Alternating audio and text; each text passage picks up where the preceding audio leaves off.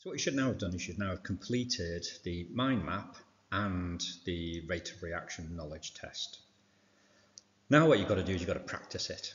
So you need to now sit, right, and you need to go to the next slide on this video, write down your answers, then go to the next slide, etc., all the way to the end, and then make sure that you're writing down the correct terminology, the correct information every single time.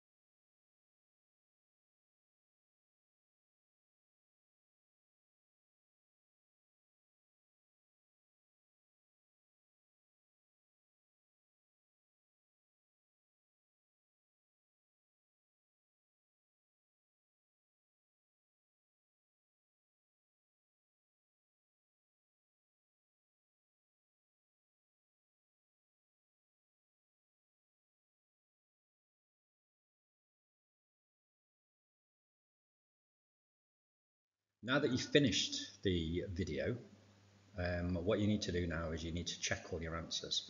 So either compare it with the information that you've then written down on your paper version, right, or go to the other YouTube video, right, and write down then on check the answers that you've written.